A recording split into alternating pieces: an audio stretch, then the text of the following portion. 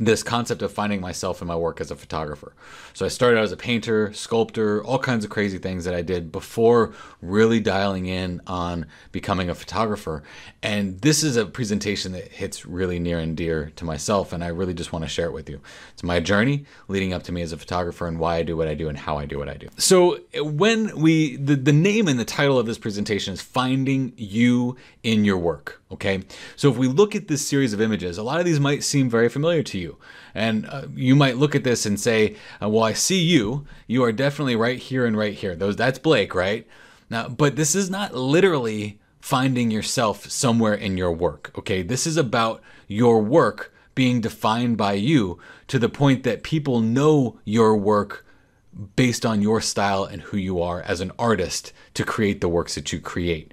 So literally, I am in these two spots right here, here, and here, but I am everywhere in all of these images. All of these images are in some way, shape, or form Blake Rudis. They've got my touch to them, they've got my artistic representation to them, and they are a representation of me. They're like a lot of little mini self-portraits of Blake Rudis. And I want you to start considering your work the exact same way, that everything that you create is essentially a mini self-portrait of who you are. So your work and your style comes out in your work as who you are. Now, a lot of the things I teach are technical style things, but I don't necessarily go into this really metaphysical concept of how to find yourself in your work and how to consider yourself an artist. And that's exactly what we're going to talk about now. We're going to not talk about anything technical, and we're just going to focus on you and you becoming an artist and not just calling yourself a photographer, okay? So this is what we're going to talk about. I'm going to reflect on myself. I'm going to talk about my motivation and how I got to where I am today. I'm going to talk about you being an artist or a photographer, and I'm going to talk to you about how you can find yourself in your work. Now, typically the way I start this off is when I'm live, I say, okay, raise your hand if you consider yourself an artist. In this group of 80 to 100 people, I think maybe 7 people raised their hand and actually considered themselves an artist. And that's really a shocking thing that I want to break. There was 80 to 100 people in this room, and 7 of them, not even 10%, raise their hand to say that they're an artist. There's something wrong there, because I believe you're an artist and not necessarily a photographer. And I'm going to talk about ways that you can actually walk away from this and represent yourself in your work. So actionable things that you can take away from this. Your style is not what you photograph, it is how you photograph it. I should have underlined you, because everyone is going to photograph something differently. Therefore, your style is unique to you. And even when I go on workshops and stuff, this is true. I'll go on a workshop and we'll all be at the same location, basically sharing the exact same spot, all photographing the exact same thing.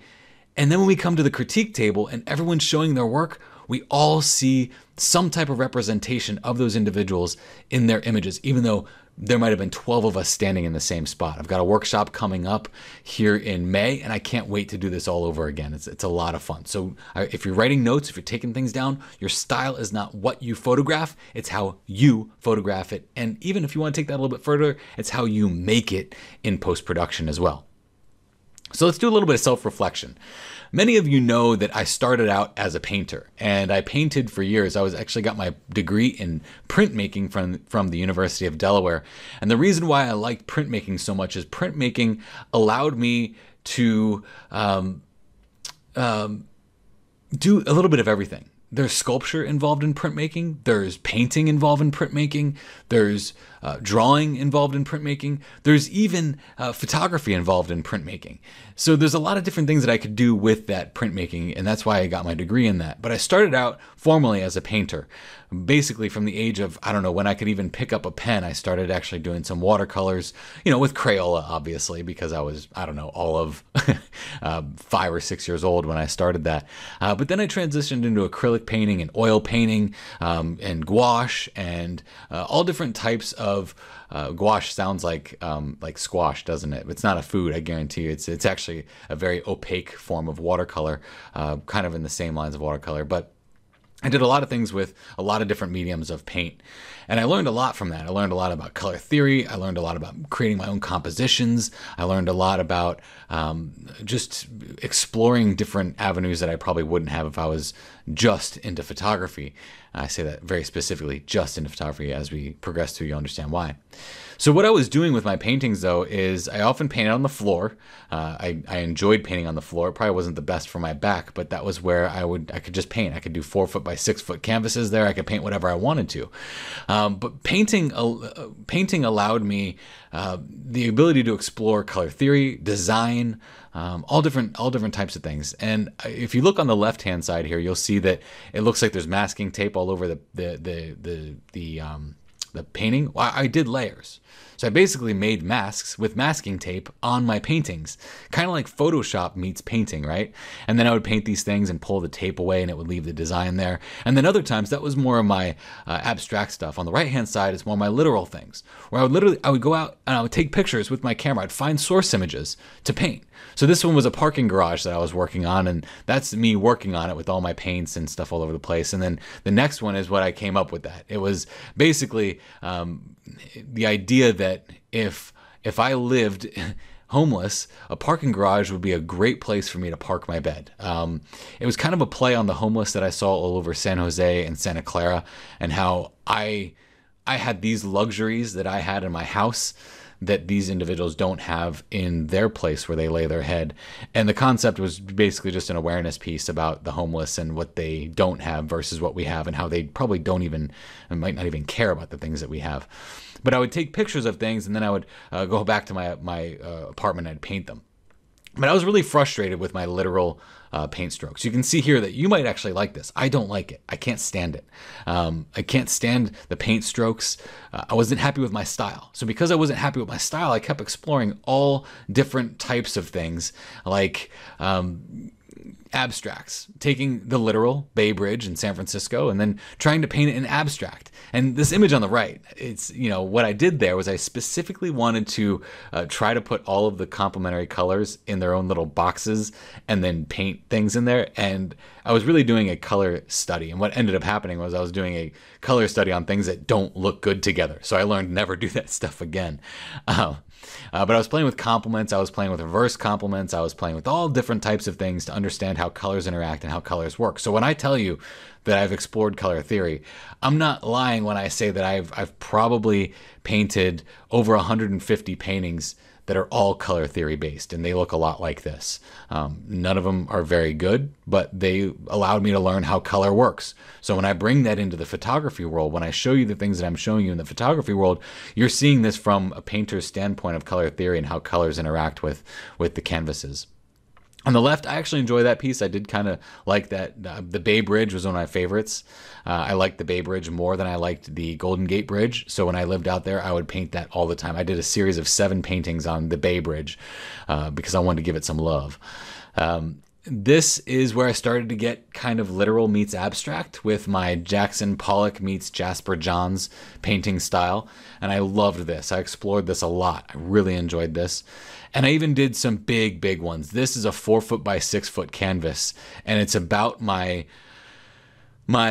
trip from Delaware to California. Again, abstract work is really cool because it can tell a story and it can speak to individuals. And basically what this was, if you look over here on the left, this was my path in Delaware, leading me up to my transition into San Francisco. You can see a version of the Transamerica building right here in a very abstract.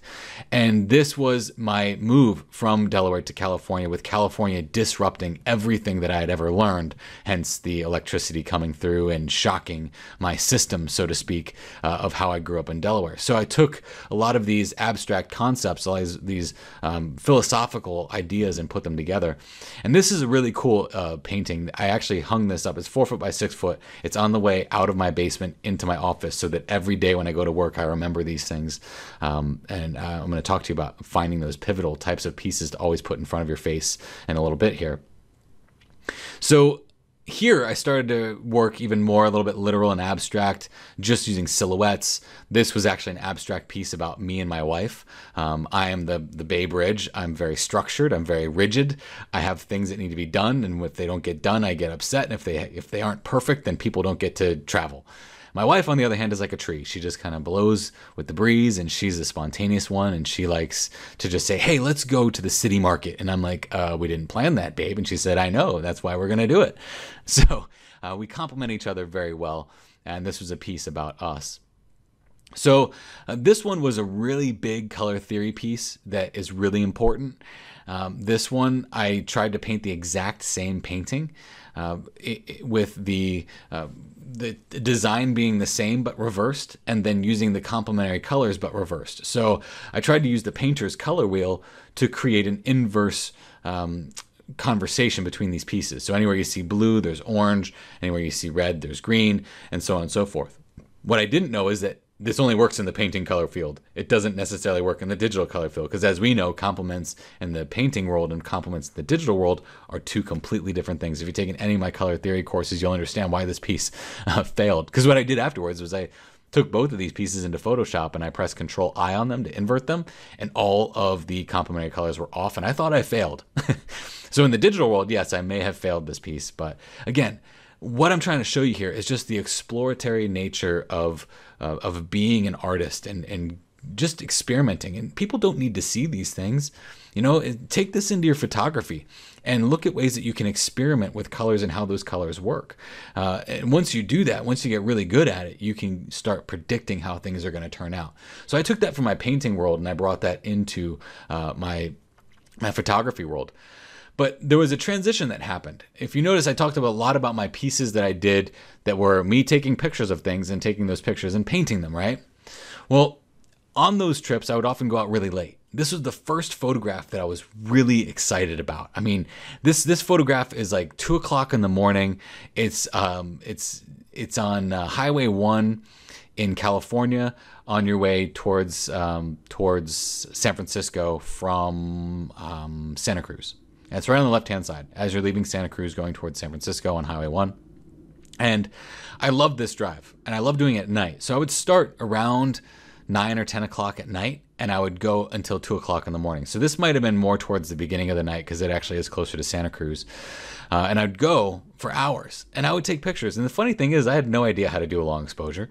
This is 2006. I had no idea how to do a long exposure. I had no idea that if I kept my shutter open longer, that I'd get more light into the image. I mean, I was really just kind of playing and just having fun. It was really an excuse for me to get in my car. At the time, I was a smoker, so get in the car, smoke a half pack of cigarettes, and then get to where I needed to go and just enjoy being me and being single, right? Well, I quit smoking when I met my wife, but this is the moon. I remember seeing this and I said, wow, I actually photographed the moon shining onto the water. That's amazing. And to you, it's like, this is really bad. If you were to do a critique of Blake here, looking at this from the critique sessions I do, you'd have a ton of things to say, and that's great. That's fine. I appreciate that. But this was just a way for me to get out with my camera and experiment. I wasn't the best at what I did. I'd never said I was the best at what I did. I just enjoyed it, and I went with it. Here you can see I'm in Santa Cruz, just shooting around at night. Knowing what I know about Santa Cruz now, probably wasn't the smartest thing to do, but I did it and I enjoyed it. I had a lot of fun. And then I started to really get into photography. So as my photography transitioned from me just taking pictures for my paintings, it started to transition into me taking pictures and actually enjoying the pictures. So I remember very specifically this one sunset in 2007. I remember how just magnificent this sunset was. It was so gorgeous. It was so beautiful. I grabbed my camera. I did some long exposures, but I could not, for the life of me, I could not get my image to look like what I wanted it to look like. So I almost started to give up on this landscape thing. I said, you know what? You're just not cut out for this landscape stuff. You're not going to be able to do it, because if you can't make this look like what you saw, then you're not going to be able to cut it. Sorry. And it's true. I mean, that's kind of that's why I teach you the way I teach you now. But in this transitionary period, I did what most photographers do, where they give up on one artistic style of, let's say, landscape photography, and they say, well, I love the camera, so let me pick something else up. So I did what anybody would do. I went to Craigslist and I put an ad out that basically said, I'm your guy to photograph anything. Business advice, do not take this 101, okay? And I put this ad out that I would just photograph anything. And the first hit I got, this guy was willing to pay me $250. And to me at that time, I would have done it for $25, but he was going to pay me $250 to come out and photograph a winter ball. And a winter ball is kind of like a prom. I didn't really know what I was getting into, so he said, "Do you have any lights?" I said, "Yes, I've got lights." Well, I didn't have lights. I went on to Amazon.com and I ordered some Cowboy Studio lights, which I don't suggest ordering. Again, business advice, do not take 101. I ordered some Cowboy Studio, very, very poor lighting, and I brought it to his house and I acted like I knew what I was doing. Probably my first mistake. But here are the really embarrassing photos that I want to show you from this. So this is what it was. It was basically his daughter over there on the left and 16 or 15 of her friends with their boyfriends going on this winter ball in San Jose. And I was photographing them. And look at the lighting. I did horrible. I did absolutely horrible. And then we look at something like this where, here they all are about to eat their dinner before they go. Yeah, I one and done, right? I had shot one and I said, you know what? Never again. I've had enough. I'm not going to do that ever again. So I learned my lesson. I learned my lesson really hard, that you can't just pick up a camera and say, I'm going to photograph people. You have to know what makes you tick. You have to know what motivates you. You have to know what makes this whole photography journey an experience for you. So if you're in this situation now where you're transitioning from people to landscape to wildlife to real estate to whatever that might be, you really have to double down on one thing. You can do everything, but you have to dial in on the one thing that's going to make you the most happy. So in 2010, I think that was 2009, maybe early 2010. 2010, right before I went to Photoshop World, I got this picture of Bixby Canyon Bridge in Big Sur on your way towards, out of Big Sur, I believe, shooting towards Monterey. And I loved it. Like, this was the first time that I think I was actually happy with a photograph. A landscape photograph, that is. I mean, I took this, I processed it, and I said, man, you really have something here. This is what you need to explore. Don't put another Craigslist ad out because it's going to fail. Do this. Dial in on this and get good at this. And that was like something that just spoke to me and said, this is you. This is where you want to be. This is what you got to do. And I had to learn the hard way to get there. But the question I have for you is, do you consider yourself an artist or a photographer? If you're just jumping in, I asked this question at the beginning when I go live. Are you an artist or photographer? Raise your hand if you're an artist. Okay, you could be sitting there and say, okay, yes or no. I believe that anyone who is a photographer is an artist. But here's the deal. Most photographers do not consider themselves artists. The question that I ask every photographer there is, if they say I'm not an artist, I'm a photographer, I say, well, okay, hear me out. If you don't think you're an artist, have you ever solved a problem creatively? And they're like, well, yeah, but what do you mean about photography? I'm like, well, have you ever used duct tape to tape a backdrop to a wall? Well, yeah. Okay, so you creatively solved that problem. You had a problem, you needed to fix it, so you creatively solved that problem. Well, I got news for you. All an artist is, if you ever asked an artist, hey, are you an artist? And they, well, yeah. Well, what do you do? I don't know. I do things, But the real answer about an artist is, it's just a creative problem solver. That's it. You think creatively to solve problems, whatever that problem might be. I remember talking to a friend of mine who was a graduate student in college, and he said there is not one single piece out there that can describe what it's like to be an artist. And it was really a really philosophical discussion we were having. And then we challenged each other to create a piece of work that would solve the art problem. Because here as artists, I consider everything we do as something that tries to solve a problem.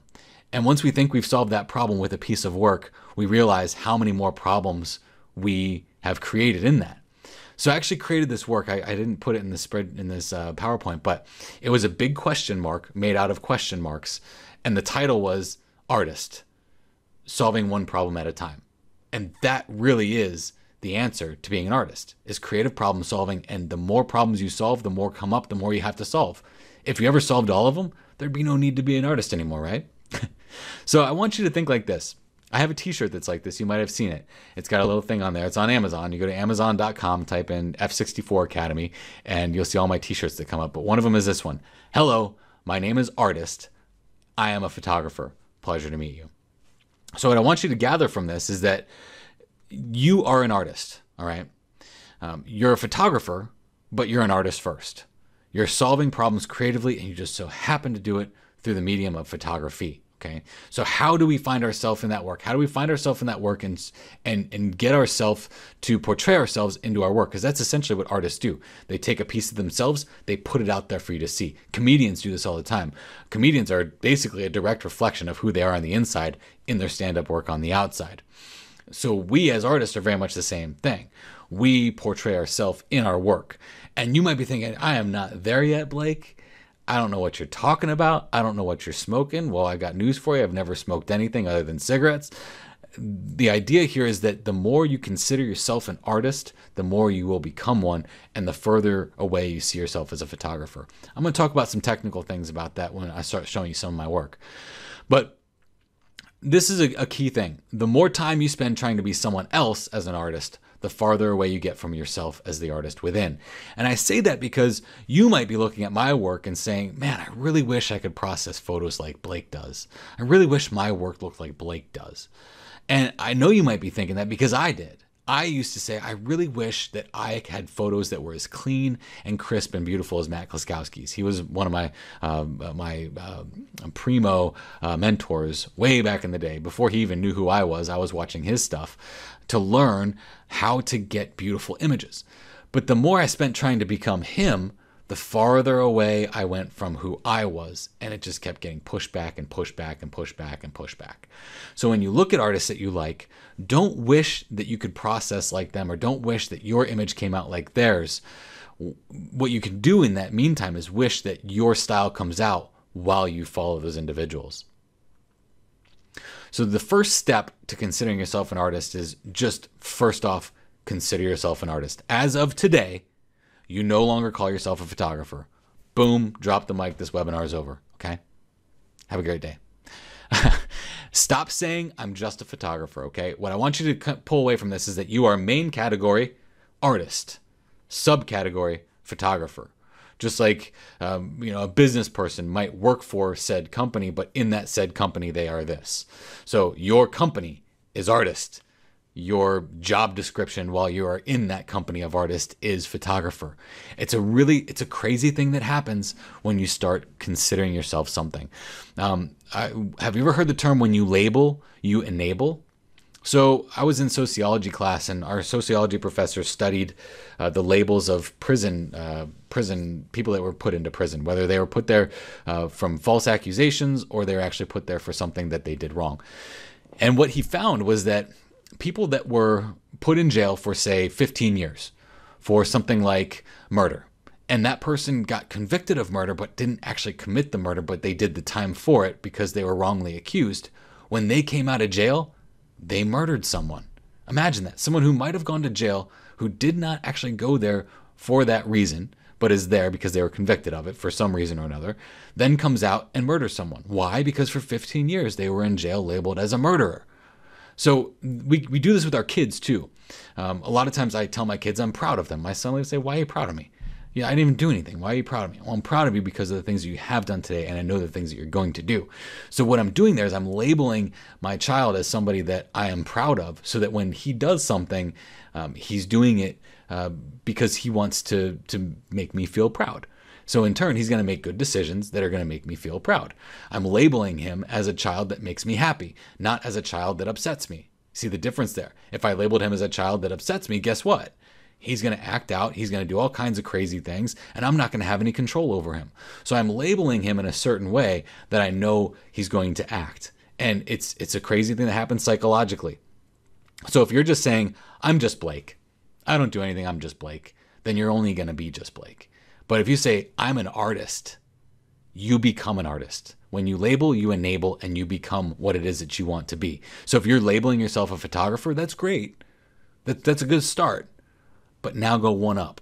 I'm an artist photographer. Even if you have to hyphenate that, like your artist and your photographer got married and they hyphen their name instead of taking one over the other. If you want to do that, that's fine. Artist, photographer, I can agree with that. But you're an artist, then a photographer, okay?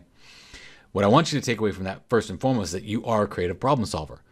Whatever you're doing in Photoshop, that's a problem that you're having in your image that you need to fix, you become a creative problem solver. So because you solve problems creatively, guess what? You're an artist. Boom, done, easy, okay? Let that be your first label to enable you to become more. A lot of people think that an artist, the word artist, means that you are more capable than somebody else because you have the term artist on you. And that's not necessarily the case. Anybody who is an artist, especially in the painting world, they'd be like, dude, I just paint and I just like it. Okay. And they'll give you a reason why they do what they do. But for the most part, it's not like someone has to deem you and qualify you as an artist. You qualify you as an artist. Nobody else is going to come along and say, wow, you're an artist. And I know that because of my qualifications as being an artist. Someone doesn't come and knight you with a paintbrush and say you're an artist, okay? It's up to you to do that, okay? So that's your first step. Your first step to finding yourself in your work is becoming that artist. Your second thing is your strengths. You have to find what you're strong in, and you've got to double down on them. You've got to double down on your strengths and be aware of your weaknesses. I went through this whole presentation telling you about my strengths and weaknesses. My strengths being in color theory and painting and landscape photography. And what weakness did I show you? People photography. I know that's my weakness. So I double down on my strengths. I get really good at my strengths. I'm aware of my weaknesses and I know where I can get better. We have to know what our weaknesses are. It's just like in the movies where you got these people like the Avengers and they're battling the bad guy and they're battling him for the first 2 hours of the movie and they can't figure out what takes this bad guy down.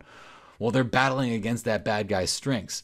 Then someone comes along and whispers in their ear and says, hey, the weakness is right here in the center of their chest. Oh, okay. Well, let me go for that. Boom. There we go. Take down the giant from the weakness. You don't try to use your strengths there. So you need to be aware of your weaknesses so that you don't get taken down by them and you double down on your strengths to protect yourself from your weaknesses. But at the same time, also make sure your weaknesses get some growth. But you can't do that until you tell yourself what your strengths are and what your weaknesses are. Even if you have to get a sticky note like this, like get yourself a sticky note, write down my strengths, write down my weaknesses, and go from there. This thing here goes along with your strengths. Do not try to be somebody else. We've already talked about this. We talked about, finding your style and not wishing that your style was somebody else's. Don't try to be someone else because that's not going to focus on your strengths. It's going to focus on somebody else's strengths. You can't focus on somebody else's strengths. You've got to focus on yours. You can try to emulate their style. That's okay. But don't make their style your style. The thing about my painting, why I don't like my painting, is I just didn't like my brush strokes. I didn't like the way my hand and my eye worked together to paint. But you know why I didn't like that? Because I was trying to be Van Gogh or Dali. And guess what? I'm not Dali. I'm not Van Gogh. I'm sure as crap not Leonardo da Vinci. But I'm Blake Rudis. So if I would have just accepted my painting style, guess what? I probably would have grown into it and really learned to enjoy it.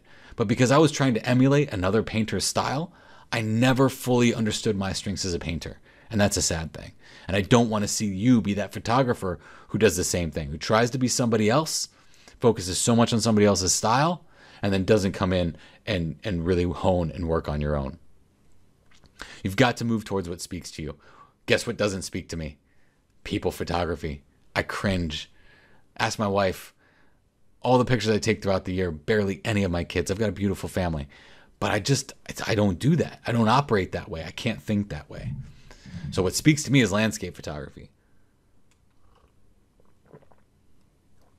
The third step in finding yourself in your work is seeking your emotions. This is very difficult. When I speak to this, I'm speaking to this. I don't want to sound sexist in any way, shape, or form, but I think about like my dad's era and how he grew up. And his father, I should say, so my grandfather, and how fathers were very reserved. They went to work for the most part. Again, I'm being slightly sexist and slightly stereotypical here. So my dad's dad went to work. He came home. He ate dinner. He did his thing. He had kids. He respected them, but that was about it. He didn't really show them the love that I show my kids. He loved them. My dad knew he loved him, but it was just a different way. So what I'm getting at with that is that men typically have a harder time finding that emotive side in them to double down on. But if you want to become an artist, you've got to wear your heart on a sleeve. It sucks. I want you to cry. Even if something doesn't work out, cry. Who cares? You got to get that emotion out, and you've got to seek your emotions. You've got to go with your gut when it comes to shooting, processing, and style. See, the thing is, if you're not comfortable seeking out your emotions, how are you going to know what your gut is telling you to do about shooting, processing, and your style? You're not. You're going to be sitting there trying to create something, and you haven't tapped into the one thing that's going to help you create that, which is your emotions. When I go to a scene and I look at it, I get overwhelmed by it. So what I try to do is I try to take that overwhelming joy that I have for the landscape and put it out into my processing and the style that I create for that image. Sometimes that's gritty. Sometimes it's grungy. Sometimes it's light, airy, and delicate. Sometimes that's highlights blowing out. Ooh, God forbid a highlight blows out. Sometimes I just look at that scene and I say, okay, I know exactly how I'm going to process it. But I know that because I sought my emotions when I was at that scene, and I can tap into those emotions anytime I want whenever I'm reminded of that image. And if we want to create the best images that we can for everybody else, we have to be able to seek those emotions. So if you're one of those people that seems very reserved and doesn't like to talk about things and doesn't like to come out, I would highly, honestly, suggest some therapy. Really. I mean, I've been through therapy sessions before to get my emotions out, to get me to a point where I'd be comfortable with my emotions. I'm not ashamed of it. There's nothing wrong with it. It's a third party, a person that can sit there and help you pull those emotions out to feel things that you've never felt before. And this can help you with your work. You might think, well, how can seeking my emotions about this topic help me with my art? Well, the more comfortable you are with your emotions, the easier it is to seek them out when you're working on your art. So I want you to rely more on your emotions than your gear. Oh, this is a tough one. Really. It doesn't matter if you have a Sony a7R III or a point and shoot camera or a cell phone camera. Your emotions are going to be more powerful than the gear that's in your hand. And that can be a very humbling concept.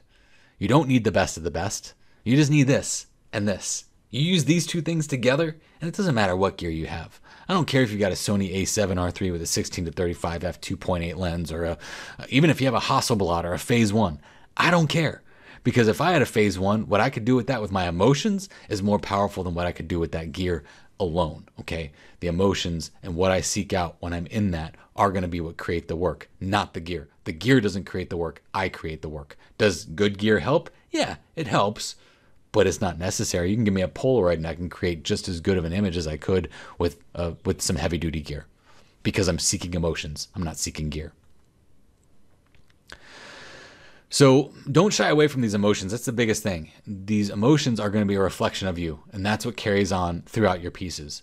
You seek those things out so that you can reflect yourself in your work. Otherwise, there's going to be I always talk about the conversation that happens between the piece, the artist, and the viewer, right? And if you don't put your emotions in it, guess what? That conversation is very boring. If I just talked to you like this and said, I like art, art's very fun. I like to paint. I like to take pictures. Then you'd sit here and be like, this webinar is done. I'm done with it. I don't even want to sit here through this. But because I'm putting some passion into it, I'm showing you a reflection of myself, not just in my work, but also in the way I present it. Look at the difference between that. You know, I'm giving you all of that emotion I possibly can. It's physically and mentally draining sometimes, especially when I'm doing it for an entire day. But it should be. Showing your emotions should be physically and mentally draining. Putting that into your work should be physically and mentally draining. Here's the big thing. Guess what? If you're not happy with it, the viewer will not be happy with it. Someone told me once when I first had my first son, if the baby's crying, it's probably because they're uncomfortable. So if you're uncomfortable holding the baby's going to be uncomfortable with you holding them. So I learned real quick that the reason why my son would go to my wife over me is because she was more comfortable holding him. So as soon as I got more comfortable holding him, guess what? He actually wanted to be with me because he felt the comfort that I had in holding him. Now with 3 sons, I can, just toss that comfort right there. I love it. Love holding my little man. So in all of this, you should not be defined by your work. Your work should be defined by you. You personally should not be defined by your work. You should be the one that says, this is my work, and I define it by what I put into it. So here's some examples. And, as a technician of photography, when I look at this image, I say, okay, I like some things here, I like some things here, but dude, that sky is a little blown out to the left, But as an artist, I like it. The emotion that comes through with that big bright spot there that just beams over the entire image, it works. But as a technician of a photograph, is this technically perfect? No, but who cares? Because as an artist, when I look at this, I say, wow, there's some magic happening there, and I can go with that.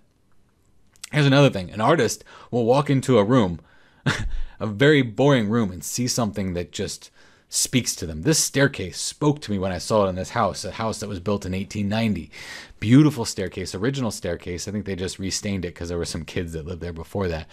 Beautiful staircase, and it just spoke to me. And then, because it speaks to me, and because I put some color grading into this, and I put me into it, it then speaks to you. This picture sits above my stairwell as you go down my basement stairs. It's above the stairs in the middle of the house. Every person that walks down the stairs says, that's a beautiful staircase. Where is that? It's a staircase. Come on. But there's something that's speaking to them when they see it because I put my emotions into it. If you saw the beginning of this, it wasn't that great. But I put my emotions into it. I, as an artist, came out, put myself into that so that I could create this for them. Here's another example about creative problem solving as an artist. We go to Yosemite. We go to Tunnel View. Beautiful view. Absolutely gorgeous, right? You come out of that tunnel and it's just like, kapow, smacks you in the face. We get there. We leave at 3:30 in the morning so we could get there at 5:30, actually about 5, and get set up for 5:30 for the sunrise. And we couldn't tell if there's going to be clouds or not that day. So we get into Yosemite and guess what? There's no clouds. Looks horrible. Big, bright blue sky with nothing. Well, as a creative problem solver, guess what?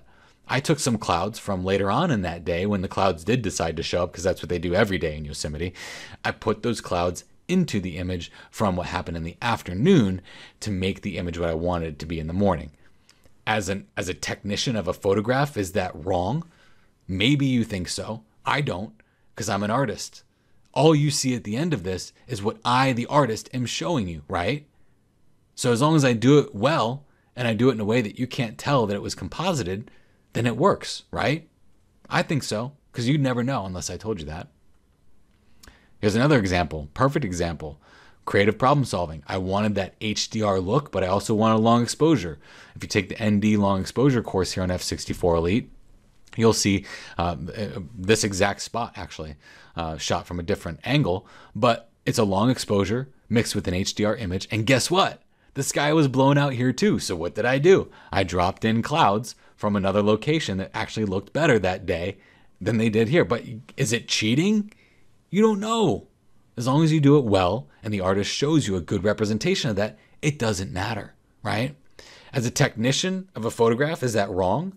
Maybe. I don't know. But as an artist, I don't care. Technicians are typically those people. This pisses me off to no end. Sorry, I'm getting heated now. But when I hear people talk about camera clubs and them not accepting images that have been photoshopped, oh my gosh, who gives a rat's ass? All right, I'm not a technician. I'm an artist. Okay, I'm an artist photographer. So because they've got something against photoshopped images, what they call Photoshop, which shouldn't be a verb anyway, that's wrong. Because Ansel Adams did this stuff. He double stacked and triple stacked his exposures to get beautiful images. But do those individuals look at him and criticize him for it? No, they think he's a god. So why would they look at you any different? All right. Okay, I'll get off my high horse. I'm done. Getting off that high horse. All right. So this image was from Yosemite as well, taken from Glacier Point. So what I did here was I photographed the moon from up here, and I photographed the moon at like 300 millimeters. And then because the moon was maybe 3/4 the size of it is here, I decided to drop in that moon and make it a little bit bigger. Not so big that it looks like this crazy moon composite that could never happen, but something that you look at that and go, oh, wow, that's pretty cool.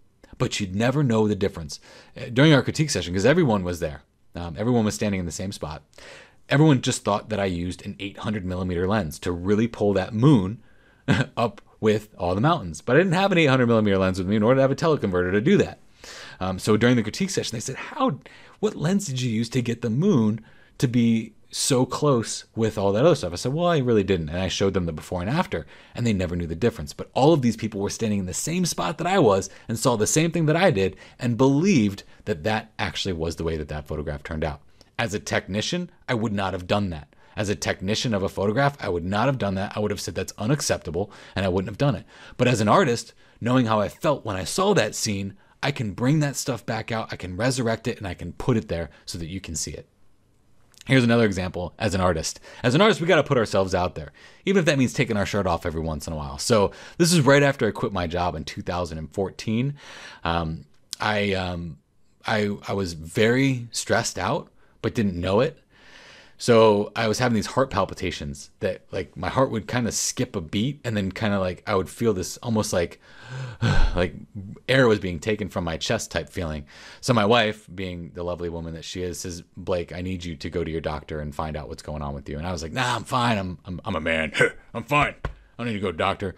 But again, I let my emotions take me there. Went to the doctor. They put me on a heart monitor. So here I am, 31 years old on a heart monitor, thinking that I really had a serious problem.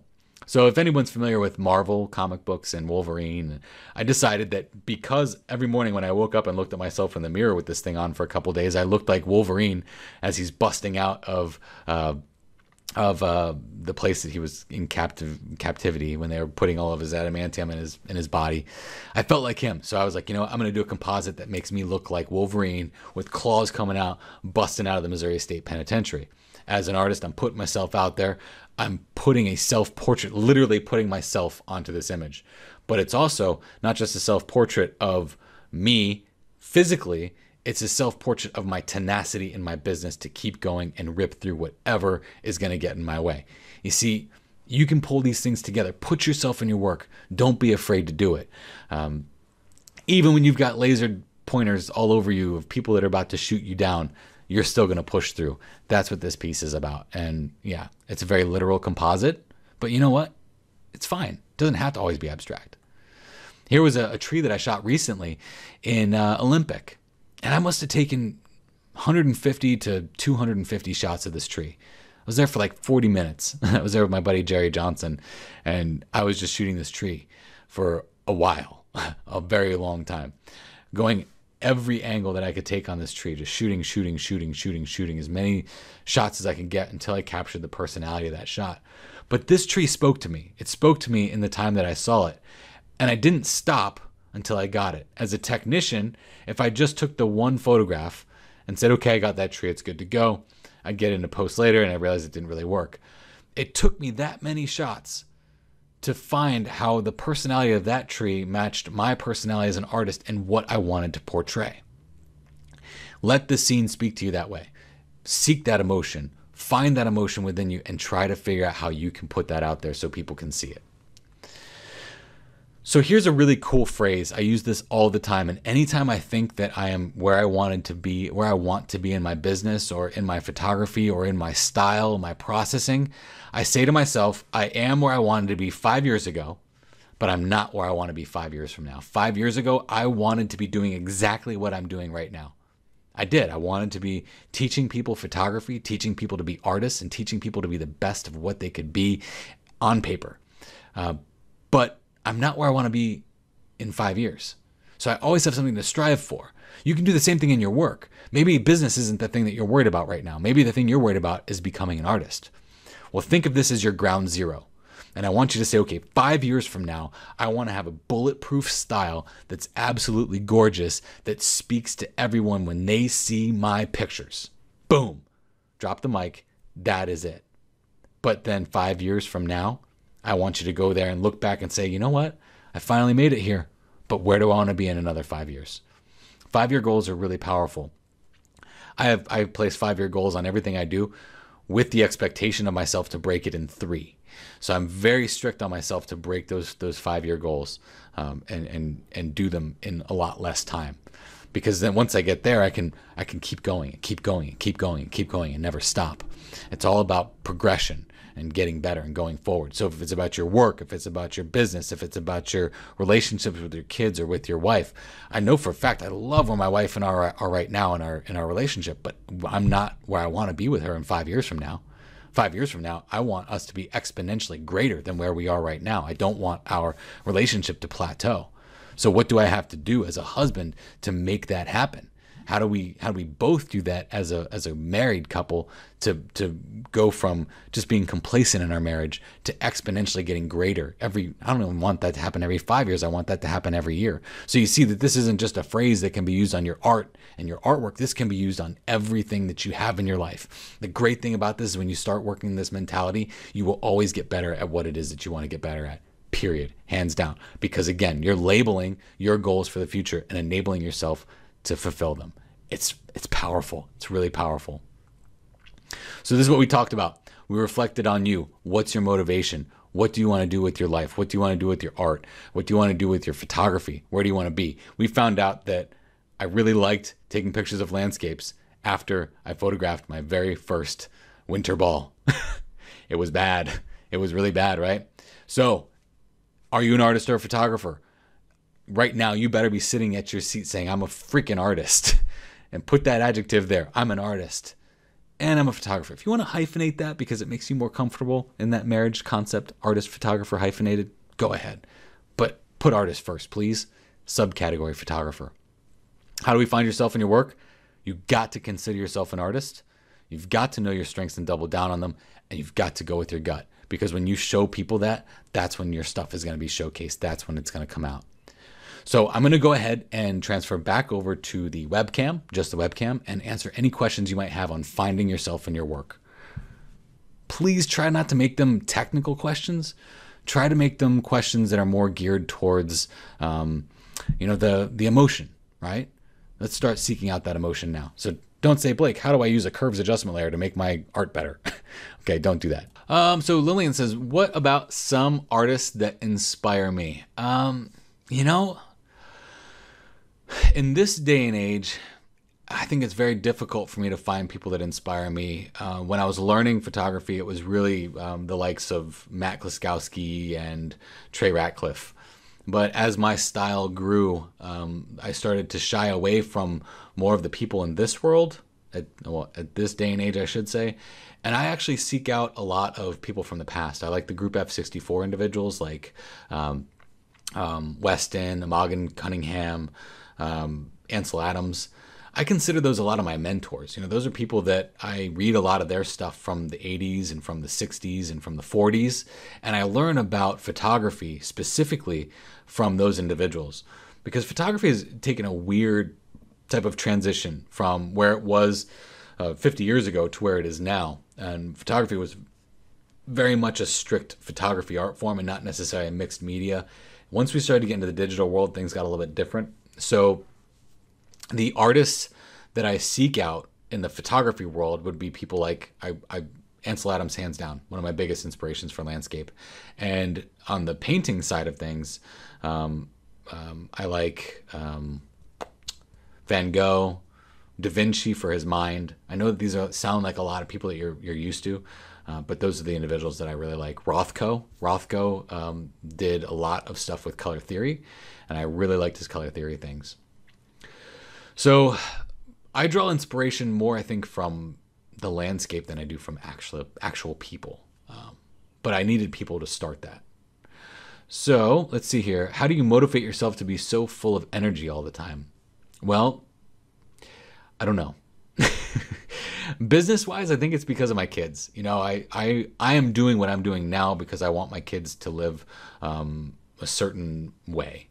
And I feel like if I don't keep going, then I'm going to fail them in some way, shape, or form. So business-wise, I keep myself motivated by something exterior from myself. That exterior thing is my family.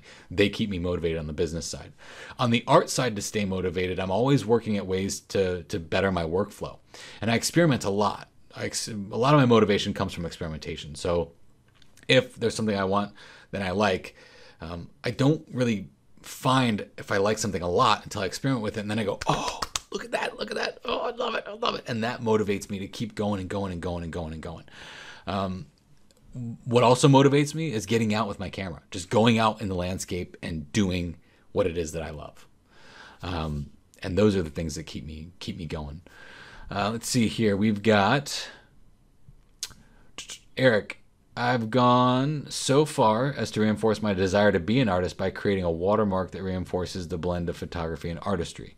So, yeah, when it comes to watermarks, I don't really use watermarks in my work, especially when I'm showing them to people, because I think that kind of distracts from the art as it is. Although painters always would sign their work, so that's a good thing. If that keeps you motivated, keep doing it. If I see a technique I truly like, is it allowable to incorporate it into your own and modify it to your standards? Absolutely, Mark. So one of the things that I really like is I like the, what's that? There's a certain effect that I'm trying to think about here. It's an effect that makes things kind of blurry looking in your photographs. Oh, forget the guy's name. When it comes up. But yes, so what I'll do is I'll look at a style that I like, and I'll see ways that I can incorporate that into my own style and make it my own through those different techniques. I don't like to copy people's techniques. I don't like to blatantly copy someone and then say it's mine. I will throw my spins on it. And you see that a lot in my panels. If you click a button and it pulls up a lot of different panels that do a lot of different things, those are inspired by other things that I've seen somewhere else, but that I've incorporated into my own style. So yes, it's okay to emulate, but don't copy. Don't blatantly copy. Some people would say it's okay to blatantly copy, that the artists are the best thieves, but I don't agree with that. Let's see, this is really good. Really a good call to balance the learning technique with inner vision. Sometimes I see something that touches me and think, wow, that would be a great photo, but then I hesitate because I don't have the confidence to translate the scene well. Exactly. So Madeline, you're right on point. That's where seeking out that emotion about what that thing makes you feel will help you. The technical things are important. The emotions are important as well. You use the emotions to feel something, you use the technical stuff to make the viewer feel what you felt. So it's a mix of both. You've got to have a good balance of technique and that inner vision to pull those things together. I just wanted to personally tell you that I enjoyed your Creative Live Bootcamp. Thanks, Henry. That was awesome. I enjoy writing, and I enjoy writing about what I know and what I feel about a location, a scene, anything that gives a sense of place. I find myself wanting to make my photographs complement the writing, but I find myself lacking the motivation to get the images I want. What would be your advice to kickstart my motivation to get it done? Again, seek out that emotion. What you have there, Daniel, I think is a really awesome concept of a photo book, where you have your photo over here and you have your writing over here. So you are already writing these emotions out. You're feeling these emotions about this place. So here is where you need to get a good, proper marriage of technique and feeling. You've got the emotions down. That's a hard thing to do. So kudos to you on that one. So now how do you use some of the techniques that I teach you to help you pull those things out? And a lot of times it happens with color grading and color theory and pulling all those things together to get a good marriage between technique and artistry. But I think what you've got now by the writings, that would be a killer photo book. That would be a book that I would love to buy from you, to see your images from where you are and what you're writing about them, to get those, because a lot of times we just see the image and we don't get that conversation from the artist. That'd be a really cool book. I'd love to read that. Artists can be defined by any number of activities. Cake decorators can be artists. I think giving it the proper title enables one, as do you. Yeah, exactly. So my wife, she makes these killer macaroons. She is an artist of macaroons. They are gorgeous. They are beautiful. They taste delectable. That's an art form. I can't do it. She's an artist when it comes to baking. She really is. Her cookies are beautiful too, and they're very good. So Donald, I've been following you pretty much from the beginning of HDR. I used to try to come up with photos like yours. I've gotten away from that, and now I'm doing my own style of photography. Not a question, just a statement. Thanks for all you do. Awesome. So there's a perfect example. So I was the same way. I did HDR because I wanted images like Trey Ratcliffe's. I mean, who else did that? I did it. But that's okay. And just like Donald here, I found that in that process, I found my style by emulating somebody else. But if I wasn't cognizant of my own style while I was working towards somebody else's, I would have lost me in that process. I would have been frustrated, and I would have just stopped working, and I would have just stopped doing. So you have to try to emulate others in a way to get good images. If I told you not to emulate my work, that would mean that you would never watch my courses, right? So I can't tell you to do that, because that's part of the business. But the thing is, I want you to take what I teach, take what Jim Walninsky teaches, take what Matt Kliskowski teaches. Those are two of my best friends in this industry. Take what they teach, take what I teach, put it all together so you get all these techniques, and you'll start to see your style coming out as you try to emulate all three of us combined. That's what you focus on. You focus on that style that's come out from you working through other people's processes. There's nothing wrong with that. Nothing wrong with that. What I don't want you to do is I don't want you to get frustrated and agitated with yourself when you see my stuff and your stuff doesn't come out the same way. Don't do that. That's self-defeating, and I don't want you to be self-defeating. Do I ever go back and re-edit my past work? That's a great thing. Oh, yes. So that effect that I was talking about, someone just said it in the comments, the Orton effect.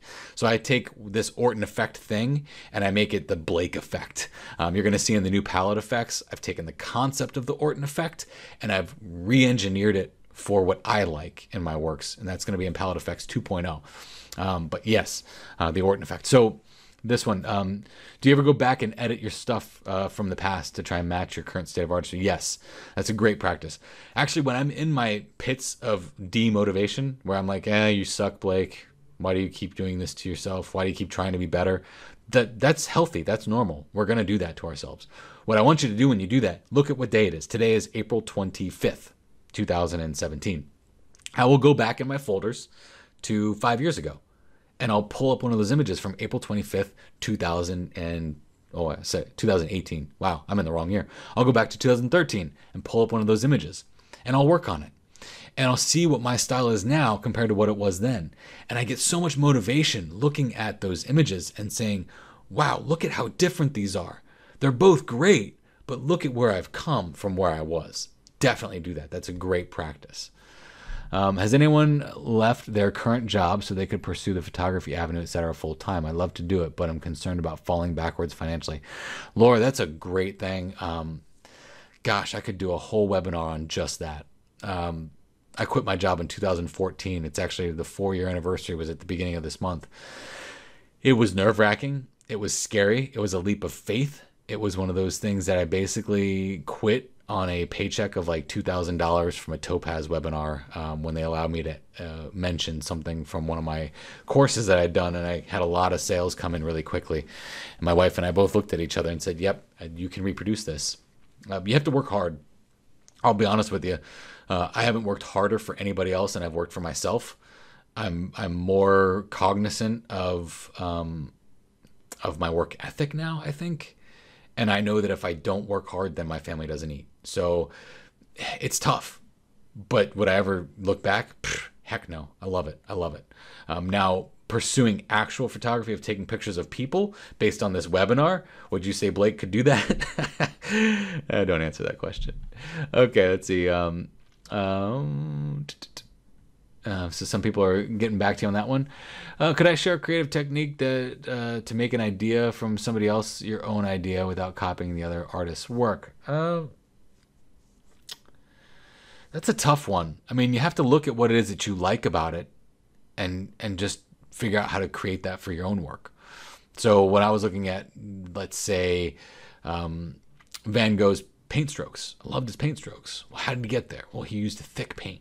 Okay, so now I'm just going to use thicker paint with my paint stroke. So you see I'm taking some of the elements of that paint stroke and I'm putting it into my own. So that's kind of the best advice I could give you. Look at what you like about it and try to emulate what you like. Pull in those emotions.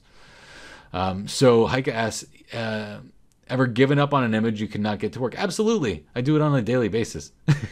You only see my highlights. You see my Facebook reel. You see everything that makes me look great. But yes, I failed just as much as anybody else does.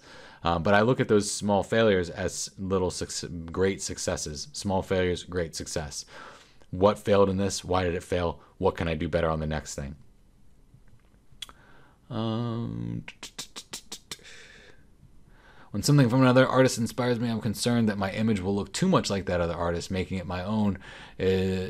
Is the technical part that's holding me back. There are so many techniques that I get overwhelmed. Exactly. You have to dial in on some techniques that you can do, and then once you dial in on those, start branching out. So you build up. It's like Legos. You know, no one buys the Death Star Lego package and says I'm going to build that. If I did with my sons, there'd be 6,000 pieces, and they'd never get it done. But you take the small Lego sets and you build the small Lego sets until you get to the bigger ones. So take the things that you can do, double down on those for a while, and then start branching out to other techniques. That might help. Let's see here. Thank you, Blake. Thank you. I appreciate you being here. Let's see. Love to revisit my old images. Yep. Good thing. Good thing. For all the tech stuff you have taught, this is a refreshing turn for me. Awesome, Sue. awesome. I'm really glad. I'm glad that this could be helpful for you. So I'm going to go ahead and wrap it up. Protect your time. We're at about a little over an hour. Like I said before, I'm going to take this live event that we've done here, and I'm going to put it on the F64 Elite website and get everything back online. So if you happen to come in here late because of the time change thing, well, not time change, but the fact that my time changed from my webinar software, I apologize. I'm going to send out a link to everyone for the replay. So feel free to grab that and enjoy. So it looks like we're having some issues anyway here. A lot of people are saying that things have fallen off, the video's lost. So I'm just going to go ahead and call it. Thank you very much for coming out. I really do appreciate it, because I wouldn't be here if it wasn't for you guys. So thank you so much. And I'm going to conclude this. Have a great day.